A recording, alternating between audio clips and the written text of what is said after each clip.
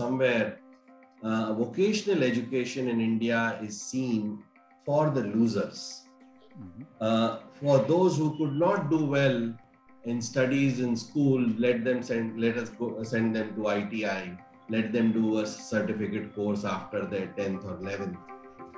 And if this kind of a social metric prevails, then these skills are not so exciting, or these careers are not so exciting, because the social value system is going against taking up those things.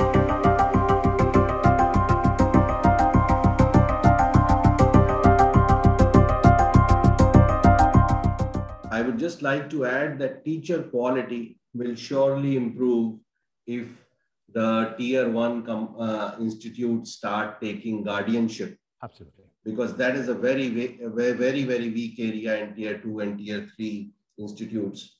The second is the infrastructure piece, which also needs to be improved, because many of these tools, like Kishore was saying, he learned these things, the forging, etc., in the lab.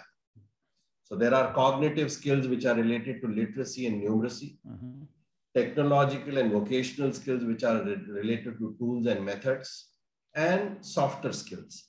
The second piece, the technological and vocational skills which are related to tools and methods, need the right infrastructure also of training.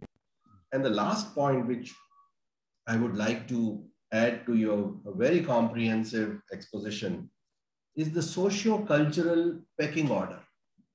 Now, a European company recently, which is into the welding space, has really tried to improve the status of welders by creating competitions, by bringing in women as welders, by busting certain myths around welding that this can really harm your body, etc. So that is also very much required, because somewhere vocational education in India is seen for the losers.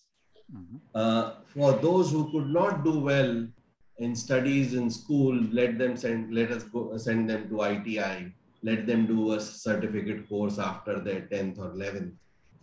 And if this kind of a social metric prevails, then these skills are not so exciting, or these careers are not so exciting, because the social value system is going against taking up those things.